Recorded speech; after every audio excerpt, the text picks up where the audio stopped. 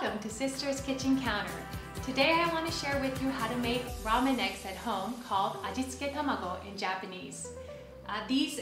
Eating ramen eggs is probably my favorite thing about eating ramen at home. I save the eggs until the last. As they say, save the best for last. Let's talk about first making these soft, hard-boiled eggs.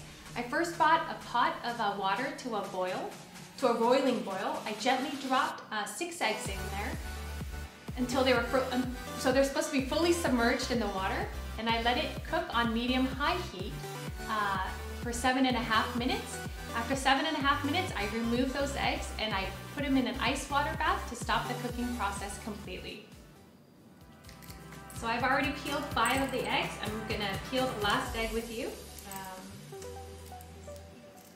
And so let's talk about the ingredients. It's just 3 ingredients we need today. It's 4 tablespoons of soy sauce, 4 tablespoons of mirin, which is sweetened sake, Japanese sake, which is rice wine, Japanese rice wine.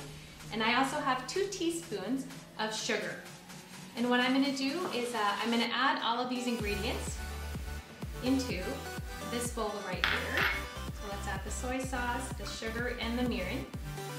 And what we do is we are gonna add this to the eggs, and we're gonna let this sit in the refrigerator for half a day or up to a full day. If you like your eggs to be very marinated, to be fully marinated, I definitely recommend you leaving them in a Tupperware in your fridge for a full day. This has been sitting in my refrigerator for a full day. I just took it out and I'm gonna start slicing this just in half.